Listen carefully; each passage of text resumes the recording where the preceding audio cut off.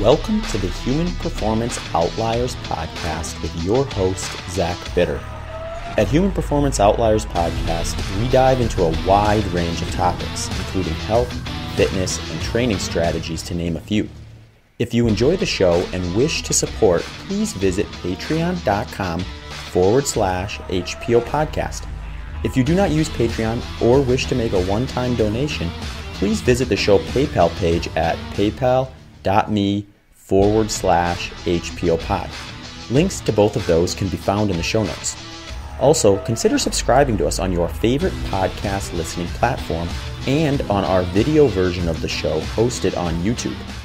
For updates and notifications, please visit my social media channels at Zach Bitter on Instagram, at ZBitter on Twitter, and at Zach.Bitter on Facebook. If you wish to sponsor the show or have any other questions or feedback, please reach out to me at hpopodcast@gmail.com. All right, folks, welcome back. Another episode of HPO Podcast. Today, I'm welcoming in Douglas Hilbert. And Douglas, if you don't know him, is someone who has been working closely with Virta. So we've done some topics and some podcasts on Virta in the past.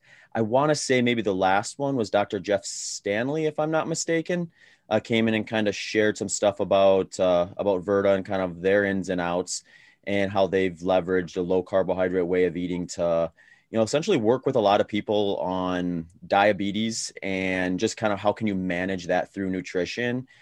And it was really an interesting kind of platform for me to follow along over the years because they kind of leveraged online presence more or less. So it kind of connected people with professionals in a way that I think was very new at the time and is continuing to get more common, but it was a little bit of a pioneer path, I think. And, Douglas is going to kind of chat with us a little bit with that, as well as some other aspects that Virta offers outside of maybe the nutrition coaching. But Doug, thanks for taking some time and coming on HPO.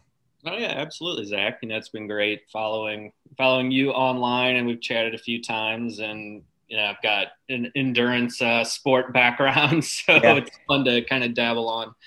I know. I was thinking about that because we've chatted in the past, and you've been kind enough to take part in some of my consultations. So it is fun to chat with folks who kind of have some interesting, more than one passion or more than one interest that's similar, because you end up tying a lot of stuff together and get a kind of a fun conversation going with that sort of stuff. So I think maybe to start, just so our listeners maybe have an idea, because we've had folks come on in the past and just kind of share their lifestyle story in terms of like, well, what brought you to like a ketogenic diet, a low carb diet, a carnivore diet, whatever diet they happened to be doing that had like kind of changed their well-being for the better.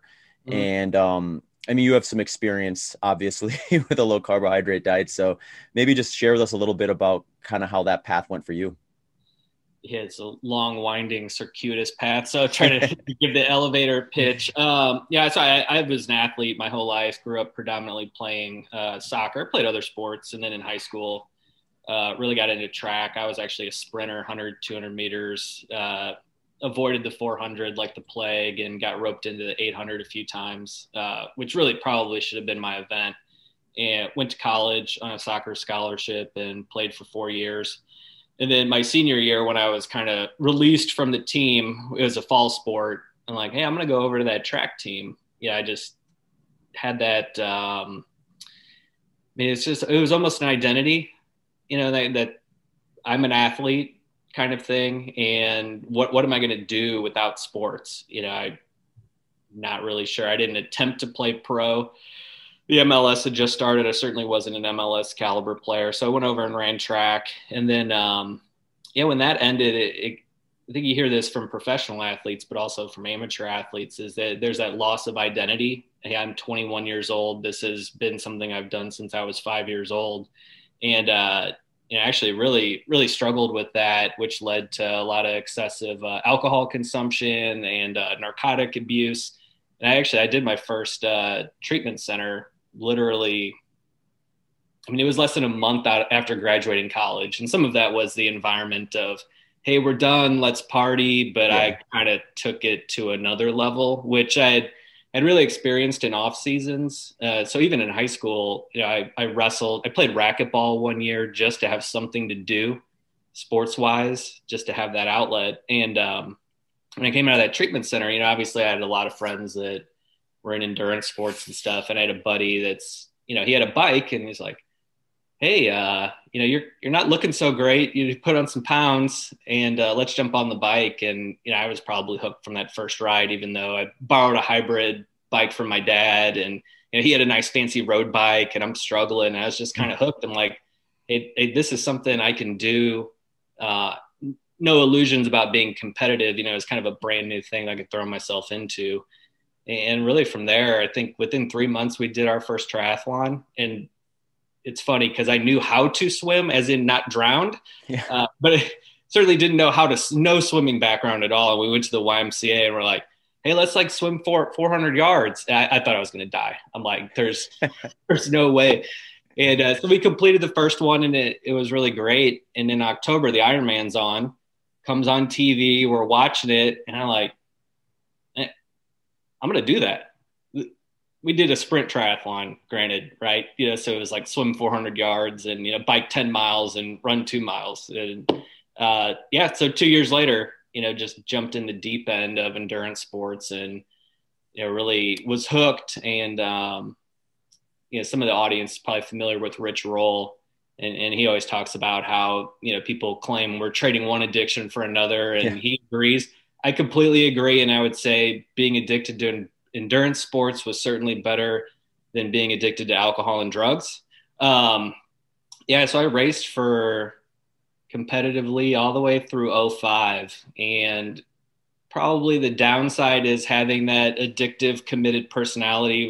There was definitely a lot of overtraining. I had no idea what I was doing with nutrition. In the early 2000s, it's Gatorade, Cliff Bars, Goo, it was just like mainlining carbohydrates. And a lot of people still do that and can be somewhat successful with it, I think. But when life, real life, adult life started, I say, my daughter was born and had to get a job, training kind of back down. And, I just maintained that high carbohydrate diet. And it wasn't necessarily junk food, right? It wasn't donuts and, candy and all that, but it was certainly heavy, pasta, rice, bread, cereals. It's no problem to eat an entire cereal box in one sitting, right? It's like what we did.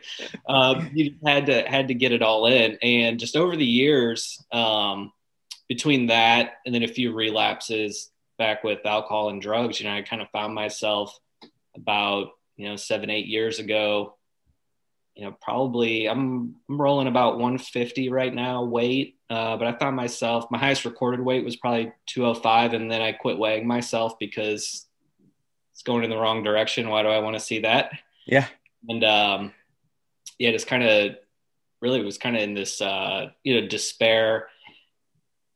Doctors didn't necessarily know what to do. I switched doctors and, we got real lab work done, and A1C came back as pre-diabetic and triglycerides were in the 400s. And she's having the conversation with me, about statins and metformin, and it just left kind of two emotions. One, it's depressing to face a health challenge, and then two, it's kind of angry in the sense that, family history of type 2 diabetes. I've watched how that progression has gone. And, just went home, and the next day kind of got fired up with curiosity in the sense of there's got to be something else I can do. Yeah. I'm in my early 30s. This is effectively, what's called a untreatable disease, and you have to manage it and you're going to live with it your whole life. And, I just was resolved not to do that by any means necessary. So it's like that you get 2 miles to the finish line. What are you going to do? Kind of attitude. And I think I was pretty lucky researching it back then in the sense that, keto was on the internet. There were a few podcasts, there were a couple blogs, but they're nothing like now. So wading through the information, actually, I felt was easier because there was limited information. And, one of the first things I came across was the art and science of low carb performance, from doctors Finney and Volek that helped found Virta. Ordered it on Amazon. I don't know if Prime existed, but I got it within a day or two. And literally just read it in one sitting. And I'm kind of glad I got the performance book because it got me on the athlete side. The Art and Science of Low Carb Living is obviously a great book, but hey, that's my new gateway drug, right? Like, yeah, I'm reading this thing. I'm sitting here just having these epiphanies like, wow, if I just don't eat a lot of sugar and carbs, my glucose will come down and I'm probably going to lose weight. And like, no one has ever told me this, now I guess people in, like us and people that are familiar with it, it's not this radical concept that it was, so I just jumped in the deep end and coached myself, which honestly was quite a disaster. The book seems it's very simple. Hey, don't eat carbs, right? It's like, could you get any more simple? But there is some nuance to it, especially I found, like electrolyte balance. I think that's in the middle to the near end of the book. And of course I read that chapter, but I didn't pay attention to it because I'm a genius and I just figured out, hey, don't eat carbs and everything goes great. But just jumped in and actually, it was difficult. I'm not ever going to lie that it was easy. I'm pretty stubborn though. And it's like, here's the plan. I'm following the plan. Anything on the plan that gets in my way, I'm just going to run over. Right. Yeah.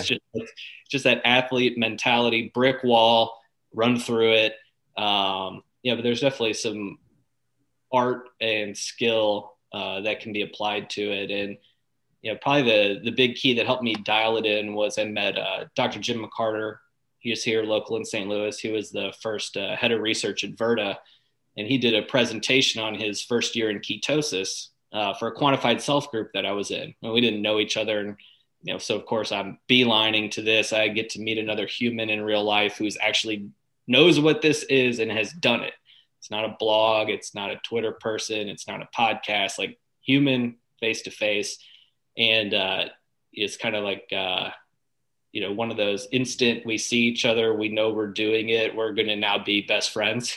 And he was the first one to point out, he's like, how are you doing? And I'm like, well, I'm really struggling energy levels. And, I'm trying to work out and I just don't have that push. And he's like, sodium, threw me some bouillon cubes. He's like, didn't you read chapter 20 or whatever it is in the book? I'm like, well, of course I did, but I wasn't doing it.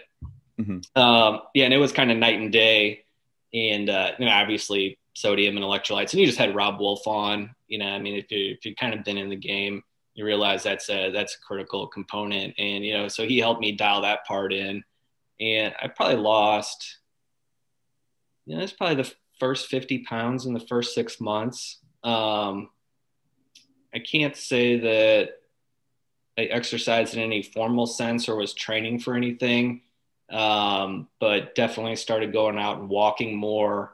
My gym had a sauna, started doing that, got through the first winter of kind of playing around with the cold thermogenesis stuff, like, hey, I'm going to go for a walk. It's snowing today. I'm going to go for a walk in the snow in a t-shirt and shorts on. Just like, kind of scratch that itch of pushing myself in competitiveness in that sense. And I really just kind of, I've stuck with it. I'm in year 7 now.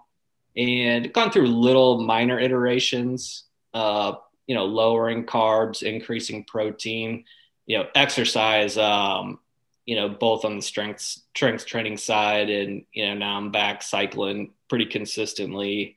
And I don't know that they certainly played a role. I'd say probably nutrition drove 80% of it, and also focusing on my sleep. I'd been diagnosed with sleep apnea, so getting that kind of taken care of and losing the weight had a huge factor. That was funny. A couple of years ago, like when you and Sean started doing the show, that curiosity kicks in. Mm-hmm. This guy just eats steak, huh? Like, I wonder what will happen, right? I wonder what will happen. So I just kind of dove into that, and we already had a Costco membership, so that made it pretty easy, to just swim over to the meat aisle, and I'm like, 3 and 4 packs of ribeyes, okay. So I did about 30 days of just meat, ground beef, and steak, and realized I can do this, but this is not a sustainable lifestyle change for me. So immediately swapped up and, eggs, bacon, fish, chicken, sardines, and yeah, really ran with that for a couple of years, which was interesting as I tore my ACL during that time. And so then my activity goes to zero, right? It's Mm-hmm. like, boom, and just continued eating that way, probably cut back on the amount just a little bit, and no weight gain, no blood sugar changes. Ketones were fine, no issues with it whatsoever. Yeah, so that's when we talked this year, because got on Instagram, and Amazon Prime's great if you want to watch a million documentaries of normal people doing crazy endurance events. So my wife's probably like going nuts. Like like, oh, these people are running across the Sahara Desert. We're watching this, and this guy riding his bike. Just stuff that we find normal. Like regular people are just like, there's a level of insanity, and I get it, and I accept it. Now I'm not even gonna fight it. But when I started cycling again, that's when we talked. I was really struggling eating enough food first, and then where to strategically add carbohydrates in. Mm-hmm. And, so that really started, and some of it I think was a COVID response, right? Like cooped up in the house. I got to get out. I got to do something, alone time. I'm just going to jump back on the bike. And, and then really starting to scratch that itch again of, I should put some goals out there. I'm aware of the downside of chasing goals and, having an addictive personality in this sense. I think a little bit after crashing and burning in the early 2000s, I was a little afraid of these goals. Like, oh, if I do another Ironman, what will I ignore? Right. It's just like, Mm-hmm. it's so easy to get out of balance to chase that. And now I'm 42. I'm not going to win anything. Right. Like, this is not my job. This is, I'm not going to, burn my family and quit my job and live in a trailer and, all these kind of things, chase this kind of things. But it's kind of like adding that in. It's like, it's exciting, and there's ups and downs. And I think you might recognize this experience of, there's a curiosity of what's out there past that outer range. And I've always found in long endurance sports, you can actually peel that onion to the center and kind of break down that ego self and come face to face with it through the ups and downs. And, probably the only other place I've experienced that is on meditation retreats. You could finally get the noise to stop. And there's almost, it sounds weird, right? You're in mile 99 and there's this, Mm-hmm. but it's real, wherever that is and wherever someone is training. So, yeah, so that's what I've been doing. Just been a little off week, got a little hamstring niggle. But, just going to kind of work through that. And that's stuff that comes along with this kind of stuff. So, Yeah, no doubt you get that repetitive motion, and something is going to let you know it's there eventually, it seems. Yeah. Well, I didn't fix the ACL, so that adds another twist. Sure. I didn't have surgery. So the hamstring, if you're off a little bit on your bike fit, that hamstring kicking in, doing 90 RPMs, trying to stabilize the knee. If you have a little knee wobble in there, it's so that adds the second twist to the challenges. Yeah, I'm older, and I tore my Achilles. I have that surgically repaired, and now I have no ACL. And it's like, wonder if I can ride my bike, a bike packing trip, or 30 days, with no ACL. Yeah. Let's make it even harder. Yeah. It's another challenge to add, right? Yeah. Yeah, and I might find out that it's kind of not a good idea, and I'm going to end up in surgery and get it repaired. But we'll see how far this thing gets me without going under the knife. Yeah, it is interesting. It's always interesting to me how much that stuff's connected to. I know I always get reminded of that from time to time. A couple of years ago, I had just a little bit of discomfort underneath my knee, and I just thought I maybe had a little bit of patellar tendonitis, because it's super common for runners.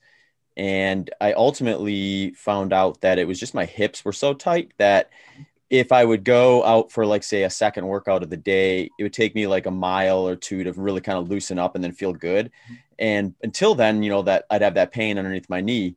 So once I figured out it was due to my tight hips though. Once I could get that loosened up before I would go out, then all of a sudden it was like, no pain down there going forward for the entirety of the run. So it's like, anytime there's pain somewhere, there's oftentimes something else that's causing that pain there, and it's not near that area. And I always find that part of the sport kind of or that part of the human body actually kind of fascinating. Well, it's and I look at this as health coaching or coaching, and you coach people, is that, I mean, I think the keys are curiosity. We're almost detectives. Mm-hmm. Right? We are investigating the crime scene. So it would be easy to say I have hamstring pain. Oh, I need to stretch my hamstring. But the body is so complex. Either, the metabolism is extremely complex, but then the whole chain system of putting all these things together. And, I think and I don't know how much you work with outside people, but, tomorrow, chiropractor, I'm back in with my physical therapist, like people who think the same way. We're not going in and we're not icing the knee, right? Where's the actual deficiency or tightness or whatever going on that we can resolve the root cause issue? The same thing as metabolism, right? And you can band-aid these things forever or supplement them, but if you never get to the root cause of the issue, and that's the one thing I forgot was massage therapist, chiropractor. Oh, this is training time. Basically, I have to rebuild in my week. So do you work? Do you just kind of go on an as needed basis, or do you have? I'm not nearly as good as I probably should be, but what I do is I'll usually go and find like either a good chiropractor or a good massage therapist, good physical therapist that I feel really knows like a lot about how everything's kind of connected. And I'll just have them do kind of like a basic tune-up. So depending on which professional is, like if it's a massage therapist, I'll just have them, do like a good, like medium difficulty massage over like basically the entirety of my, skeletal muscle system. And then at the end, they'll usually give you a pretty good assessment. Like, oh, I noticed that, your lats were tight, your calves were tight. And, this area was a little more tight versus some of the other stuff. And then I usually can connect the dots there. Well, if that's tight, that's why I'm getting pressure here. Or if that's tight, that's why I'm getting pressure there. And I just always make sure I ask questions, and for like exercise and things to do to help remedy that from those folks too, after I get it. And then I kind of piece together like my at-home routine. So then I'll have like, here are the 4 or 5 like mobility or dynamic stretches or things that I got to be doing on a pretty daily basis if I want to make sure things are going to run smoothly for this training block. And you just kind of get to know it from that, I think. But I think, I'm just turned 35. So I'm kind of getting to that point now too, where the majority of my running career, I could probably just ignore a lot of stuff and not necessarily have it come back and bite me too badly. But I'll probably need to just be a little more on top of that stuff from just a routine basis versus let's do this a few times here and there to make sure everything is okay. Just to stay on top of it. I think that's probably my next step. Is that daily routine maintenance that trips us all up. It's funny though, because like when I think back to like being in high school and even earlier than that, when you first get into sports, it's like I can think of maybe 1 or 2 times I was actually sore. And it wasn't because I wasn't doing a lot. I mean, there's like summer days where I was out on my bike the entire day and running around playing football, baseball, or whatever happened to be the sport of choice at the time. And you would think you would just be sore all the time doing that. Like if I went and did my routine when I was in middle school on one weekend day, even with all the running fitness I have, I'd probably be super sore the next day. So it's funny how that just kind of like gradually catches up with you as you get older and probably less active on a routine basis in a lot of cases too, or at least less well-roundedly active. I mean, I'm an incredibly active person, but it's all fairly centered around ultra marathon running. Those side to side motion sports don't do me a whole lot of favors these days.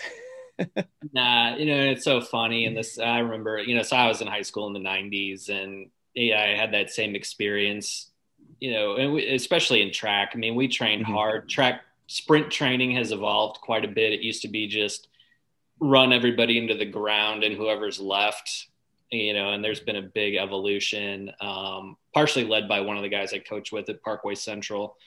But there's a lot of different training going on now, but I don't remember ever being sore. And it's funny coaching. I volunteer and I work at the high school still, and you get a freshman that comes in, coach, I think I tore my quad. I'm like, you don't even have quads yet. Like, I was your age. We trained wrongly 50 times harder. Yeah. We came back the next day. Like, I think you'd be okay. But I think they see, and it's good that kids are exposed. You have the internet and pro athletes, and they see all the recovery modalities and the physical therapy. And I'm like, you're not 30 yet. Yeah. So, hey, let's just get moving, and I think you're going to be okay. And that's it. So it's fun, going through that. But yeah, you just gotta put all the pieces together, and I guess that's the one thing. Like, man, everything just keeps changing.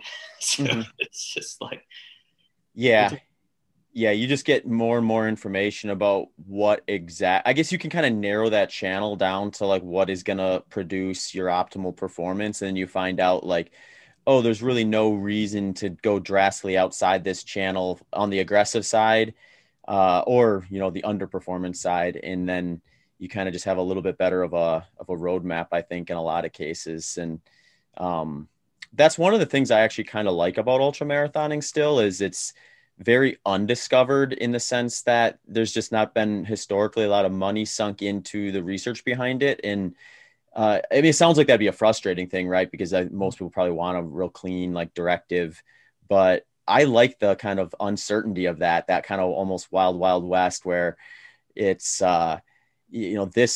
this should be how this works on paper, but we really don't know, because at the end of the day, you're running 100 miles and the research kind of ends at 26.2 for the most part. and you get to the point where, like, ultimately you are leaning on a lot of anecdotes, the small amount of research that has been done, things that you can fairly extrapolate forward. I think there's some things you can, but then I think there's also the side of it where, people want to maybe stake a sense of authority within the sport to a degree, and that puts them in a position to feel like they have to say, well, this is the way to do it. And it's like, well, I don't know that we know that yet. So, and then, I could go on forever about this, but then you get the whole psychological component of running all day. It's like, sometimes it's not always what would make most sense from a physical development standpoint that's going to get you the strongest mentally at, say, mile 80 of a 100-mile race, and feeling like you're able to push in when, like, your mind and body are both kind of telling you no. So it's an interesting topic. Yeah. I mean, I think that mental part, the longest I've done is a marathon. Running, the bike was always kind of the one that got me the most, but it is that, how do you respond? I always saw event day as almost was like a microcosm for life, right? You get up early and you're super excited, or at least I was. You probably have anxiety and fear no matter how well prepared you feel you are. And just that the gun goes off, and it doesn't matter the distance. There's always a few people who treat it like a 100-meter sprint. And that was me for a long time. Like, yeah, let's start this marathon, with a mile pace I can't run, much less sustain. And then, you kind of cruising along, and, at some point it just hits you. I mean, I've never had a clean race of any distance. I don't know if that exists. I'm sure it does. But when you get out to ultra marathon or endurance, I mean, just you're going to hit it, and you don't know when it's going to hit you. And just that psychological battling through. And I think when I was younger, it really was that just kind of, there was almost like an anger and a hate to it. I don't know if that makes sense. It's just like this force and pressure to drive this thing out. And as I've gotten older, it's, probably just from getting older. And I think meditation's been pretty helpful of this kind of settling in and accepting of it and being okay with it and processing it, which probably sounds weird to a lot of people. If you're moving at a certain pace, like, there's this little Zen thing going on in your head, but the more you can accept it and work through those valleys and realize there's a peak coming, and then there might be another valley, and then you're going to get through that. And I mean, that's the part I think now that really, really intrigues me the most about getting back out there is just that work with the mind. And then realizing I don't know how much longer my body can do it. So, it's just, that's fun. All right, folks, this episode of HPO Podcast is brought to you by Bioptimizer's P3OM. P3OM are probiotics that improve your digestion and nutrient absorption, helping ensure your digestive tract and immune system stay strong and healthy. While many other probiotics on the market don't even survive your own stomach acid, P3OM is fully tested to make sure that probiotic strains not only survive in your body, but also don't compete with each other, so you're as protected as possible from the growth of bad bacteria and other pathogens. While other probiotics require refrigeration and often die in transport and on the shelf, P3OM doesn't need refrigeration at all. So if you're ready to check them out, head over to bioptimizers.com/human. That's bioptimizers.com/human. And by using promo code HUMAN10, that's HUMAN10, you'll also get 10% off your next order. So 2 things to remember, bioptimizers.com/human and promo code HUMAN10. All right, folks, now back to the show. Wouldn't, because you focus mostly track, road, was it Jim Walmsley who just tried to go? Yeah. Is that 100 kilometers? Mm-hmm. Okay. Yeah, that was an interesting event. I had a lot of fun watching it. It was, but yeah, to answer your question, I focus on more runnable stuff. Like I don't stay away from the trails, but I do prefer not having to spend like say a quarter or more of the race hiking. So I tend to find the courses that allow me to do that if I can. But Jim is an interesting guy in general because especially for someone like myself who I've really fine-tuned a fairly like specific event where it's like I really like the 100-mile distance. I really like runnable 100-milers. So I've spent a huge portion of my career just really fine-tuning my ability to minimize the mistakes and getting efficient within that. And Jim definitely hyper focuses on certain things, but he's so good and so like kind of committed to whatever it is he's got his eye on that he's been able to do very well on, essentially courses like the Western States 100, which is a runnable 100-miler by a lot of trail mountain standards. But you go through 4 major canyons where there's a mile in there where you're climbing over 1,000 feet for a single mile. So it's definitely not a track flat by any stretch. And I mean, he's perfected that course twice. He's got the 2 fastest or the fastest and the third fastest time on that course. And then he, comes down and prepares for this 100-kilometer race this last weekend. And runs the second fastest time in the history of the world at that. And the thing that makes it that even more impressive for him on that, in my opinion, is the world record for the 100K was done on this course that had like just a perfect setup where they ended up with like seven. I think if I remember, it was like 70% of it was a tailwind. So it's kind of it's technically certified, but it's a little like you're never going to have a condition quite that good again without it being non-certifiable. So they caught a pretty good window, I think, as far as you can tell for that. So Jim had definitely a big order to go after. And for folks who didn't pay attention to that, it's on YouTube. And I would recommend everyone watch the last like 20 minutes of that from Jim finishing. So he finished in 6 hours, 9 minutes, which is a 5-minute, 57-second per mile pace for 62.5 miles. And he missed the world record by like 11 seconds. It's like 11 to 12 seconds. So he got to the course was set up a 7-loop setup. So, he had to basically kind of pace himself perfectly. And he was just like a minute or 2 ahead of world record pace basically all day. So he was pacing it perfectly. And I think he came into the last 10K maybe with a minute and like 15 seconds or something like that ahead of world record pace, and just he was like, the cool thing about this experience, since it was essentially like set up to be fairly low, not low key in the sense that they didn't want media attention. They wanted a ton of media attention around it, but obviously you can't do like really big, like Boston Marathon style road races right now. So it was just like, probably 30 athletes total, kind of in a bubble for a week or so before. And they just had this loop measured out, and they all had them race on that day, that morning, and they covered it live. And yeah, just following like the lead car, they would tune into the lead car with the video and the audio, and you could just hear Jim like basically yelling at himself. Like you could tell his mind wanted to break, his mind was going to break that record that day. But like you could see him, he was almost like trying to rally his legs, because you get to those runnable ultra marathons where it's all concrete or all track. It's like, this is a perfect scenario for a fast time, right? Like everything is out of the way. The obstacles are all cleared. It's just forward movement at its finest. But that absolute monotonous, repetitive, hard pounding, just uniform mechanic, hour after hour after hour, just really beats up certain parts of your body at an accelerated rate compared to what it does on like these very terrain trails. That I think sometimes when guys come down off the mountains and do a road race of that length for the first time, it's a little bit of an eye opener to them, because their quads go, and then they're just like, it's like there's nothing, no force of will can get them to move.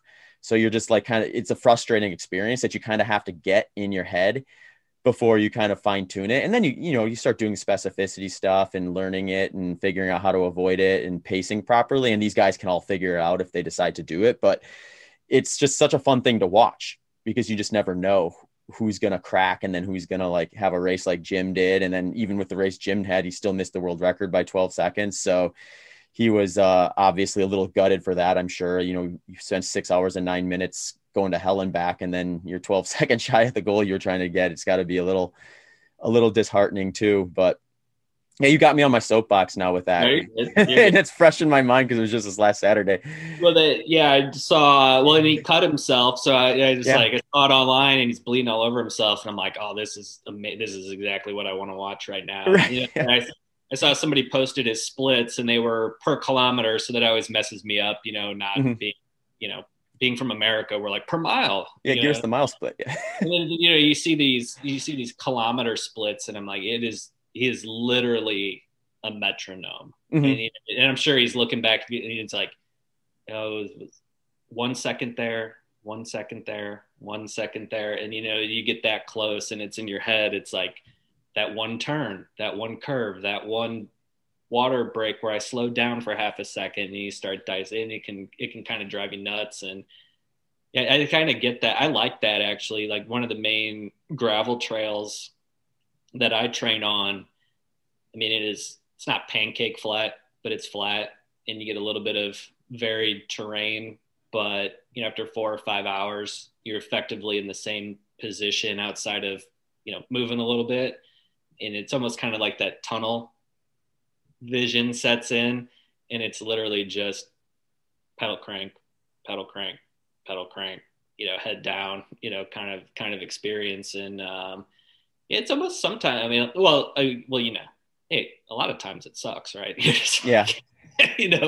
But there are those like just kind of glimpses in there. It's almost like, without getting too mystical, it's kind of like these little transcendental experiences. And then there's certainly miles where you almost wake up and you're like, I don't remember the last 3 miles. Yeah. That's just amazing. Yeah, you just zone out or zone in, however you look at it. It's interesting. Well, I mean, it's like you said earlier, like some of these long efforts or these like race day type things, they are kind of like, life experience condensed down into one day. And there was actually a documentary based on that premise by this guy, Billy Yang. He did it on I think 4 women who were running Western States. I can't remember what year it was. It was maybe 2017 event or something like that. And he titled it Life in a Day. And it was like perfect. It's like, yeah, 100-mile race is exactly that. It's like you said, you wake up, you're excited, you're anxious, you're nervous, you got everything ahead of you. And then like, you go through that entire process. And even if you just absolutely nail it, there are points in that race where you ebbed and flow. You had lows, you had highs, you had doubts, you were confident, and you just went back and forth between that so many times. By the time you get to the finish line, you cross the line and you feel like you lived a full life just in that condensed time frame. So it is, I think that is kind of a draw for some of that stuff. And I mean, you certainly highlighted a lot of cool things we could kind of channel towards for this interview with just your background too. And I think like some of that is like also tied into like the addictive personalities that tend to kind of find themselves doing events like that. And they could always like have focused that energy in a different path that's less productive. And I mean, you can make the argument running 100 miles is it's definitely an extreme, but like an extreme that potentially like finds that margin of diminishing return on the health side of things. But at the same time, it beats the heck out of, like becoming an alcoholic or addicted to a drug that's going to slowly kill you or quickly kill you in some cases. So it's an interesting kind of personality type, I think, at the end of the day. Yeah, I kind of look at it as choosing my suffering voluntarily. Yeah. Right this time. And you could say, hey, yeah, I voluntarily drank or took those drugs, but there's certainly a certain point. There's a lot of people who drink alcohol and even, use addictive narcotics and drugs and stuff that don't become, quote, addicts, right? It's really I always kind of look at it as like a biopsychosocial condition, right? Yeah, you need the biology and maybe we're wired a certain way. You need some psychological thing going on that probably interplays in there. And then you have your social environment. It's the same thing with food, right? Mm-hmm. You get, and it's, I think it's always funny. And, there's kind of the meme out there like, oh, sugar's like cocaine. And I'm like, well, I've done cocaine and I'm going to tell you like, sugar is not like cocaine. It's like, yeah, I'm not calling my donut dealer up at 2 a.m., like, kind of thing. It's just way more available, I think, is part of it. It's like, I mean, I think if someone really wants to get their hands on cocaine, they probably can, but you do have to take some steps. Whereas like, if I want to go buy a Mega Gulp, I walk a half a block down the road and I have one in like a couple minutes. So yeah, I thought it was funny because when I was going through recovery for all those things, like I turned to food. You go to any AA meeting, you're going to find donuts, coffee, and cigarettes. Mm-hmm. So coffee, great. I wasn't going to pick up smoking all of a sudden now. Wasn't great, but yeah, there was definitely a time where, yeah, comfort foods and sugar and all those things, and I started to kind of slowly notice that, I ate the same way that I drank. This whole concept of moderation with food, and and a lot of people can moderate food, but for me it was like, one, and I got still challenged a little bit with it. We had Thanksgiving, and it's like I got my days I go off. I don't call them cheat meals. I just don't like the whole concept behind that. I call them relief valves. Mm-hmm. I'm not going to get through a year perfect, but I'm going to plan my imperfection because I want to be perfect at it. So if I make this quote imperfect plan and I follow through, then, I still get an A+, right? Like I still did what I was planning on doing. You need to have the one piece of pie and it's like, wow, is anybody going to eat that other one over there? Yeah. It starts going. It's funny. It tastes good. And that's what I work with people with a lot is, just the way our brains work. It's kind of funny. Mm-hmm. Like, can we make it lighthearted? Yes, these are all, serious topics. Yeah. No, but can we just kind of have some fun with it? Yeah. And I think like what you said there with like the release valve thing, I think it just makes sense because you look at anything else that has an upward trajectory, it's never like an exact grade the entire time up. Like it's not like a 15% grade continuously over X amount of time that gets you to the goal. It's always like a little up, little down, little more up, little more down. And you get kind of like an ascending stock chart essentially. And I think that's how performance works. That's how training works. Like I might have a great workout and then have a bad workout. And then 2 weeks later, realize the gains from both those workouts and be a little bit faster. And it didn't look as clean on paper as maybe we would have liked it when we were planning things out. But it ends up getting you to where you want to be. And I think like the fact that we look at nutrition or weight loss or diet in general in a way that's different than that, or that's hard to compartmentalize the same way is a little bit intriguing to me because I think you almost need to have like this idea or this understanding that it's not going to be a perfect upswing at the exact grade the entire way. And if you know that, then I think like, depending on how structured you want to get, like you can have a scenario like you do, where you're like, okay, well maybe once a week or once every 2 weeks or however often it ends up working out for your programming. I'm gonna have a day where I just like kind of like release the tension a little bit. give myself, the way I like to look at it too, is like give myself a short-term goal to get to. So I don't feel like I'm trying to like get that initial excitement to last like 4 months or 6 months or something like that, or however long it's going to take to get to your goal. And it's when you kind of structure things like that, that I think you can kind of like tap into that momentum and that motivation for a long period of time versus having it like kind of fade out after the first, like, 3-4 weeks. And then you end up worse off than you were when you started, kind of like New Year's resolution style. Yeah, it's kind of like, it's great. Well, even with training, like the evolution of training metrics, right? There's so many more metrics, especially like on the bike, but definitely running and heart rate and HRV and lactate and like there's so many numbers out there that can be amazing, even in the last 20 years. And then you look on like the nutrition side, right? And obviously you can count macros and, blood glucose and ketones and weight, and you can get the scales that do your body fat percentage. And now you've got CGMs and you've got the biosense, and we got all this stuff coming in and all these numbers. And it is that you put them on a chart and you want them to go up incrementally perfect. And anytime it deviates, it's like, and I go through the same thing, right? It's like, we want to use these as a guide, take them seriously. What can we learn from them? But how do we keep I always say, like, how do you keep yourself in the middle of the boat when the number isn't what you want? Mm-hmm. Because to me, it's always that initial mental reaction and the story I tell myself about the numbers that is way more damaging than number. Mm-hmm. Outside of the sense, if you have a true medical emergency, obviously the number needs to get taken care of. But, if it's a training metric or a health metric, I've always found that my reaction to the number is my problem. Mm-hmm. Not the number. The number's just data, and really it's past data. Even if you collect it in the moment, it's about what you did, but you don't know what that's going to be in the future. And I don't think I noticed that. Probably the eye opener was when I got into strength training. I didn't have a background, I mean, outside of just lifting, and so trying new things. I'm like, I want to learn this Olympic weightlifting stuff. So go down to a gym, and extremely difficult new skill to learn when you're older, so, and, I tweaked something and I took 2 weeks off, and then I came back in the gym and lifted a PR, right? It's just all that training stimulus of 3 months, and then taking 2 weeks, not totally off, but effectively off, and not doing it was what my brain and body needed to produce this PR performance later. And I had no expectation. I'm like, I'm just going to go in and see what I'm going to do today. And it's like, holy cow, it's like, I would never have thought that ever. And it's always, I don't know if it's a cliche, but it always seems like the breakthroughs come as you're climbing out of the valley kind of concept. Mm-hmm.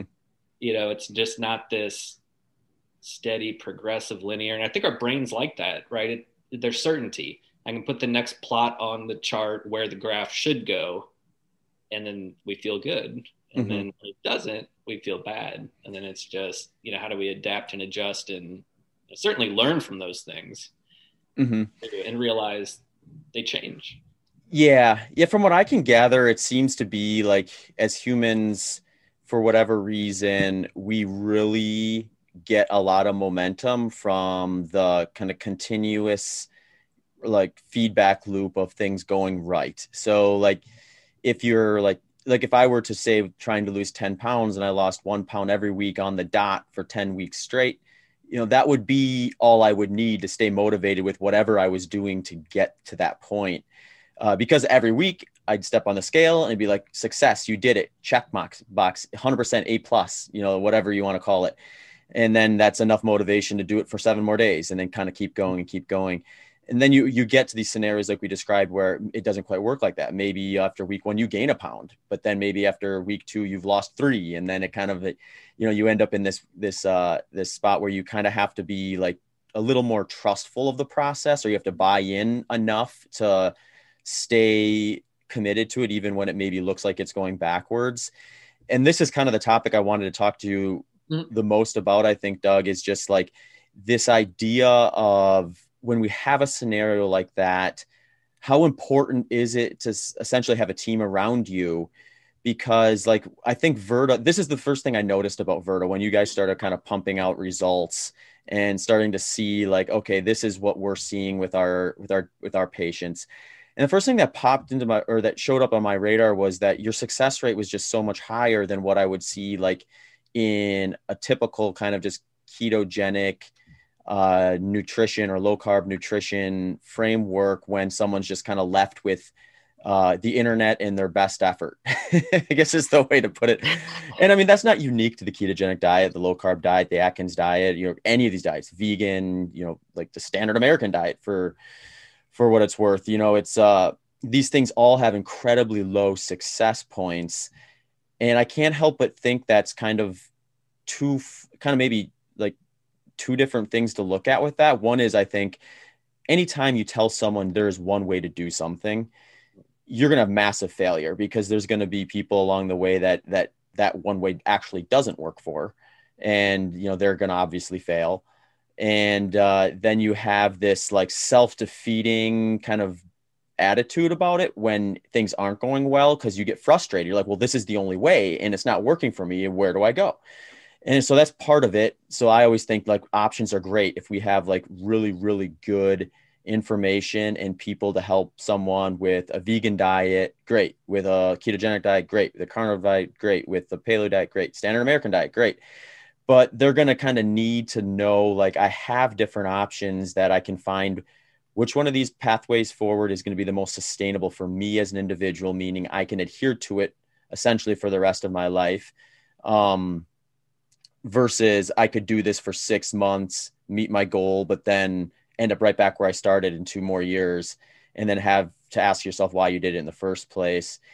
And the other side to that is just the camaraderie, I think, or the verification from someone that you consider a professional, someone who's done this before, knows the ins and out, knows the pitfalls, can coach you through the process when things are bleak. So the way I look at it is, if you take that same example of I'm going to try to lose 10 pounds in 10 weeks, and I get to week 3 and I'm half a pound off my goal, but I know I'm doing everything right on paper, and I have someone who's a professional there watching this with me, and they can say, hey, just stay the course. You're going to probably see an improved amount of gain above and beyond what we expect in 1 week down the road. And just sometimes having that person there to kind of say, like, I've seen this happen 1,000 times. It'll happen with you too. You just got to stay the course. I think that's such a powerful thing to have. And it seems that's kind of like what Virta's done. They've leveraged online connectivity with people who are interested in using a low carbohydrate diet to manage their type 2 diabetes. And obviously that comes in the presence of nutrition information, but it also, when we're talking about health, and we're certainly about type 2 diabetes, like, exercise plays a big role in that too. So like, coaching can be something that people maybe would need, especially if they don't have a history of working out. When I look at your story, Doug, it's like, I find it really interesting because when you finally got to the point where you're like, I have a problem that I need to fix, you had a huge background in sport to say, well, this is where I'm going to channel this energy. Now you take someone who never had that before, like, sure, they could maybe like read an article online and get motivated, oh, I'm going to train for a marathon, or I'm going to start, going to the gym, but they have zero background. So if they don't have a coach in that situation, they're going to have a hard time implementing. Yeah. And I think it's, probably, I mean, obviously we focus on nutrition. But I think a lot of it, there's all these pieces to the puzzle. And there's so many different ways somebody can structure their life and what they need. And, so all of the coaches we've got, I mean, if sleep is the issue, let's talk about sleep, right? Obviously if you fix your sleep and you sleep better, you're going to have health benefits, right? If we're more physically active, well, what does that look like for you? I think a lot of times it's, what do you actually like to do? And I've seen that in myself. When I had all that weight on, I like to run.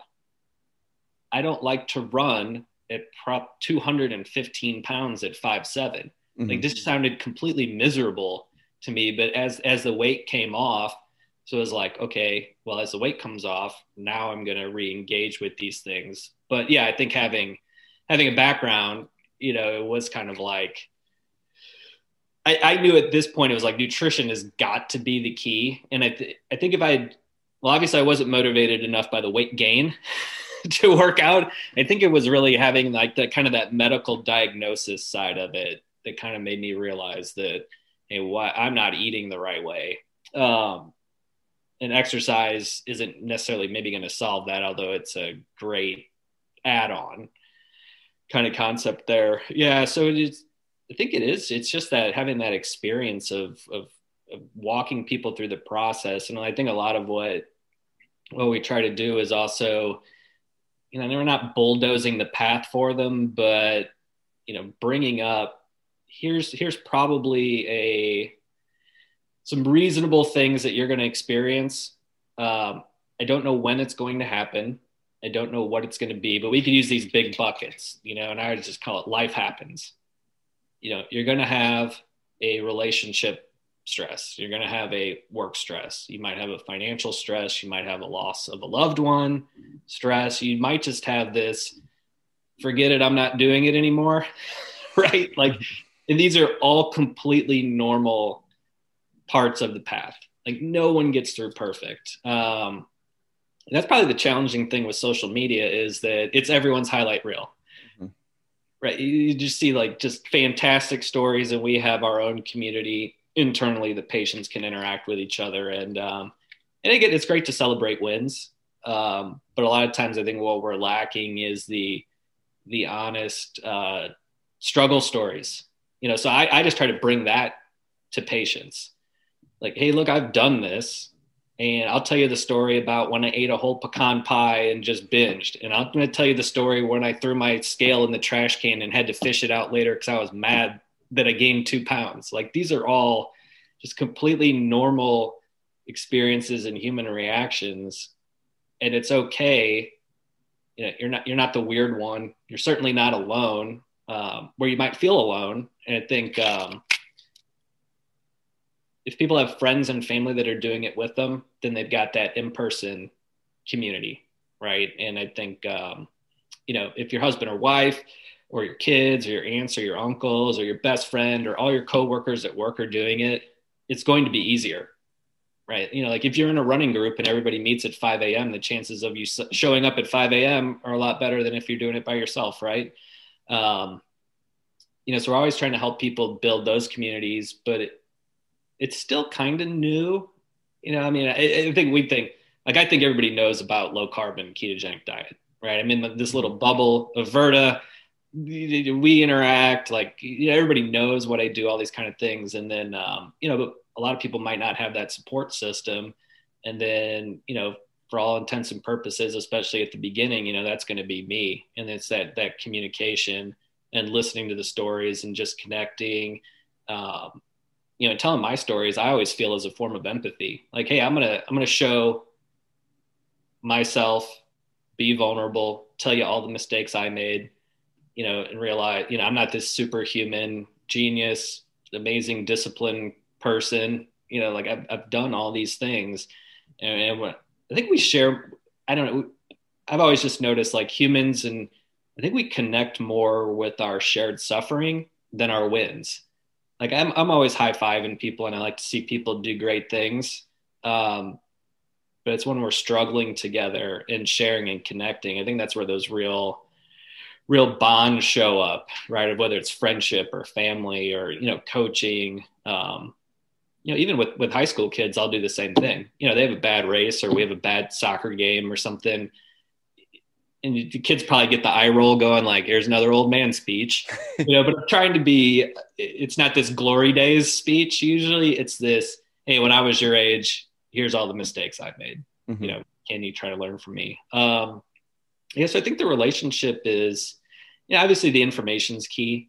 But I think it's the relationship and really helping them through the ups and downs and just bringing some perspective. And I always try to bring really kind of a lighthearted approach. I mean, that's my personality. It's like, especially when we get into health and medical issues, I mean, these are obviously very serious topics and they can be very scary for people. But can we have just a real open, honest human communication, and it's okay to laugh. I mean, that's probably the one thing I got out of AA, and hopefully you never have to go. But if you go to an AA meeting, you're just as likely to see people laughing as you are crying.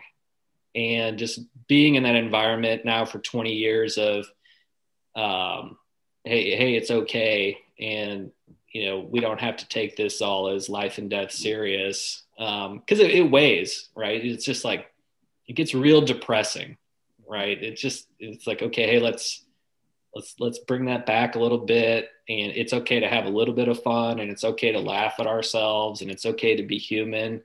Um, so I like to bring that through. And I think it's helpful. I mean, it's real life though, right? Mm-hmm. It's like, it's not all unicorns and rainbows, and that's okay.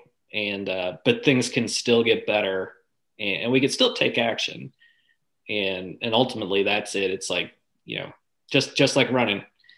Sometimes it's just like one foot in front of the next. Can I make the next mile marker? That's Mm-hmm. literally it. It's a survival game, and you push through, and things can get better. So that's a lot of, like, I think, what our coaches bring is just that human connection, human quality, to a program that we think works pretty good. Um, I think probably the one thing on the nutrition side that has always been a pet peeve of mine is, there is no ketogenic diet. Right. Like, it is like, if there's like any, like, one speech I like to give, it's like, there is no such thing as a ketogenic diet. Like, ketosis is a biological process, and there is whatever one person eats that kind of turns that up to whatever we kind of say that metric of ketosis is. Mm-hmm. That's it. And, for you, I mean, you've been sharing your biosense. I mean, what's a normal day? You're 150 grams of carbs? Yeah, it can range. I probably average between 100 and 150 grams per day Mhm. over the course of a year. And that's going to include, like, the odd scenarios where I'm super low, close to zero during like off season or post race recovery type scenarios, as well as some days where, I'm doing back to back 30 milers and I may hit 200 plus grams for days like that. So, yeah, I'm going to do some more of that. I did like a few weeks of just kind of like training log stuff on the Patreon page, where I was putting like everything I trained, everything I ate, my biosense readings, which is just your breath acetone reading to give you a look at kind of what level of ketosis you're in, as well as CGM data. So it's just like really kind of interesting to see like the different patterns that you get from like a lifestyle that I have anyway. But yeah, it's from a ketosis, you're so spot on, because it's like I could be at 1.0 millimoles, because people are probably going to reflect on that a little more than the acetone scores, Mhm. and be like what people would consider in at least a low to moderate amount of ketosis.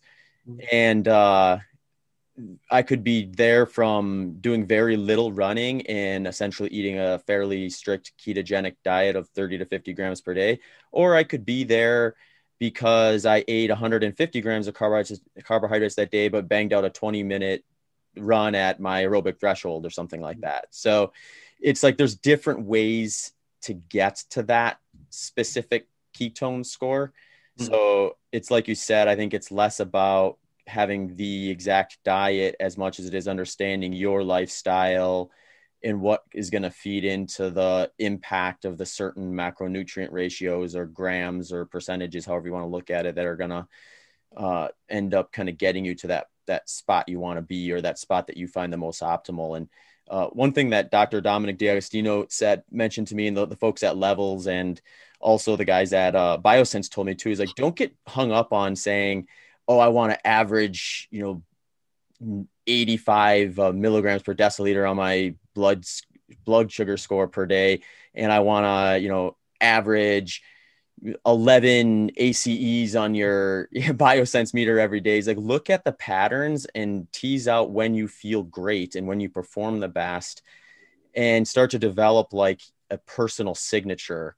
And then when you notice like, oh, when I don't sleep well, this is what happens on my CGM meter, and this is what happens on my biosense meter, and this is how my workouts feel. Or when I sleep great for like 2 or 3 consecutive days and strategize my workouts to fall in this particular order and my eating patterns this particular way, that's when I feel the best. You start to kind of develop an individualized plan that is it sounds like kind of complicated when you hear us talking about biosense meters and CGMs and things like that. But ultimately, with anything I've ever done with nutrition, and this type of stuff included, is you use those tools in a little bit of an obsessive compulsive way for a while as you kind of learn the routine. But once you learn the routine that works for you, then it just comes super intuitive and you just kind of do it without even thinking about it. And, you notice more when you deviate from it than when you're sticking to it. So it gets kind of a little more bearable, I think, at that point.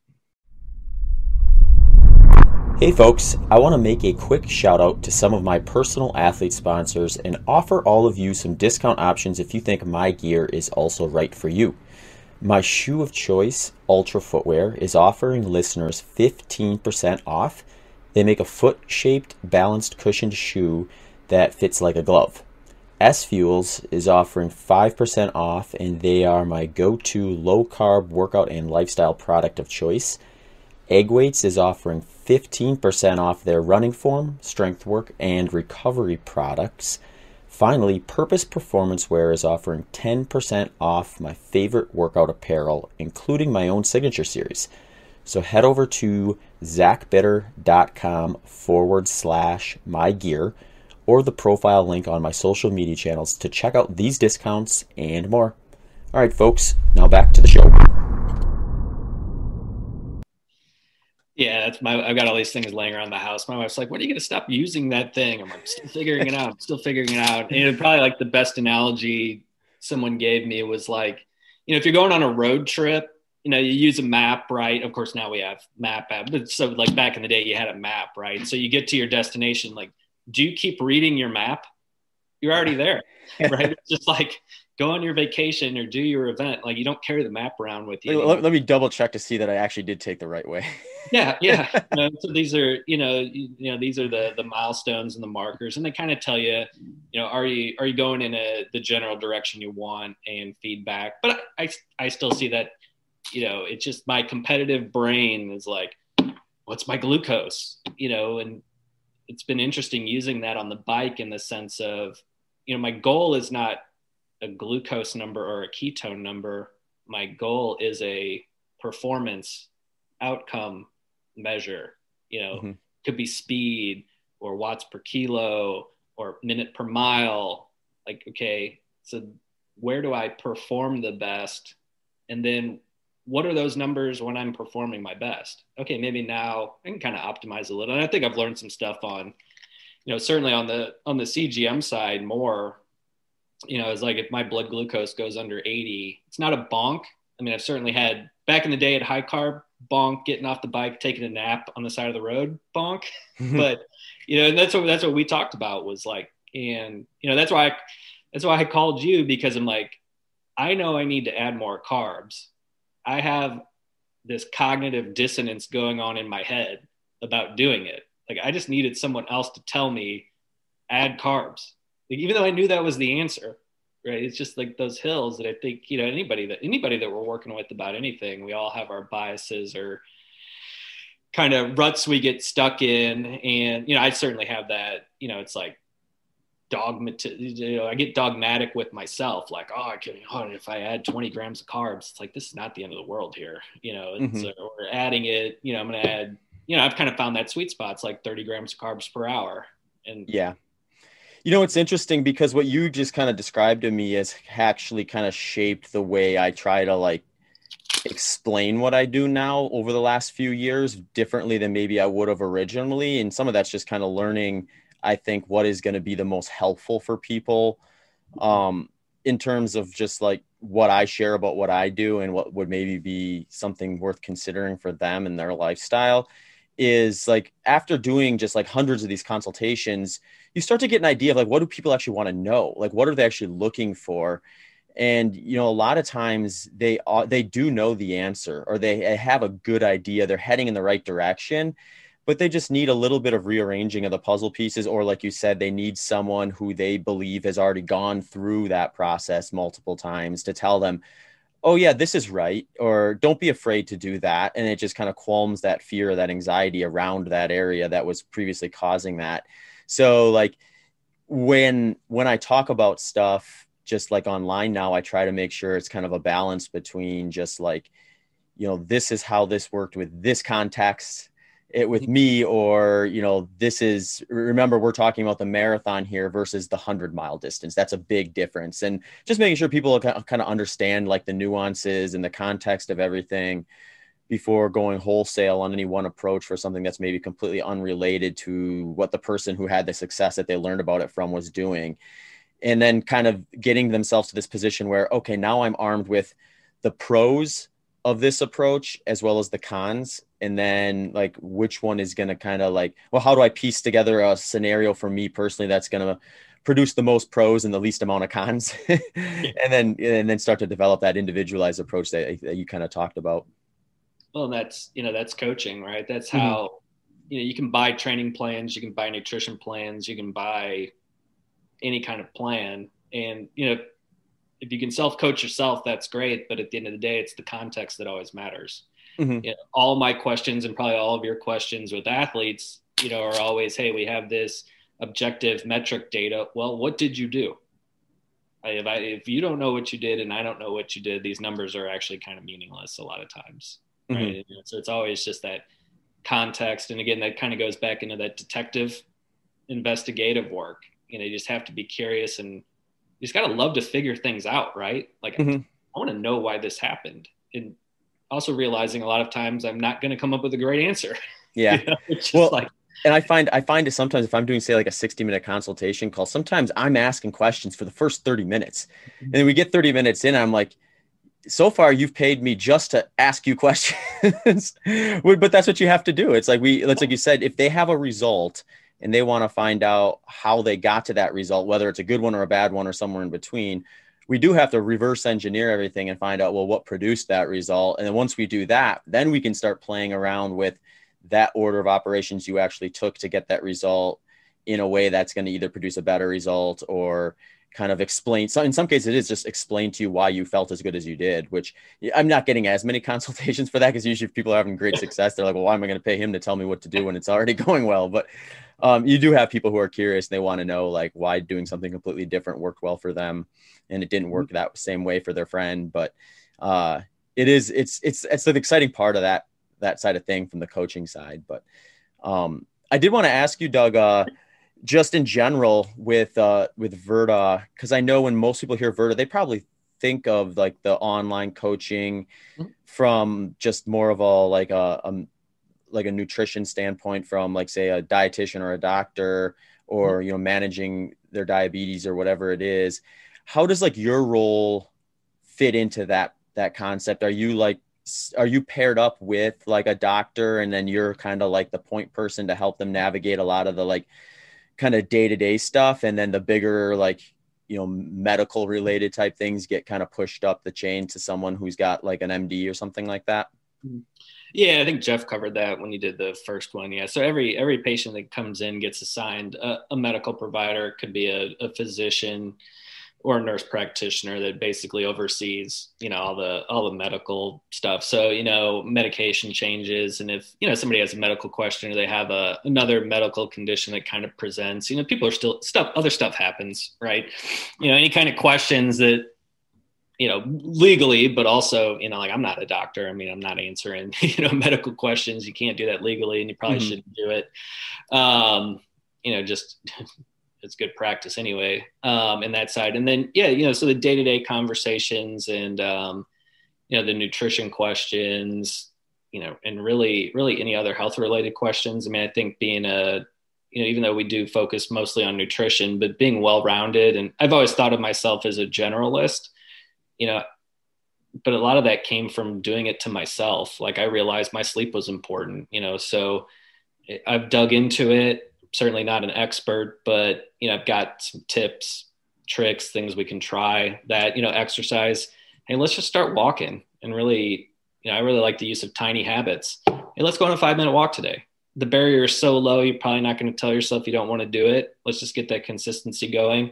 And if you want to try other things, if you want to bounce stuff off us, and I think we get a lot of questions of internet, which I'm sure doctors get as well. Everybody comes in with their newest Google search and Facebook post of things. So, think, being able to read research and interpret things, and, really, I think coaching is teaching, right? And I don't, so I try to give, as many answers. And if things are unclear, it's a lot of times jumping on the phone and explaining the nuance of all these things and the complexities, and helping people understand, why they would want to do this or why do they want to do that. And I think that's a lot of medicine coming around to this shared decision making.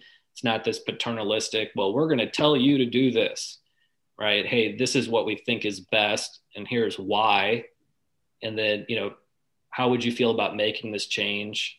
How is this going to impact your life, right? We're going to ask you to do a bunch of things. How's your time? How are your relationships? Are we asking too much of you?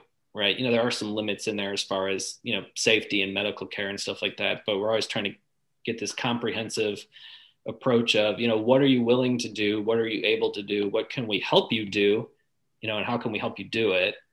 And to me, the eye is always on that long-term sustainability. We could do anything for a week. I mean, literally anybody on the planet, I think, could do anything for a week, but can we do it for a year? Can we do it for 5 years? Can we do 10 years? And, that's probably the ultimate success for a coach, is somebody doesn't need me anymore.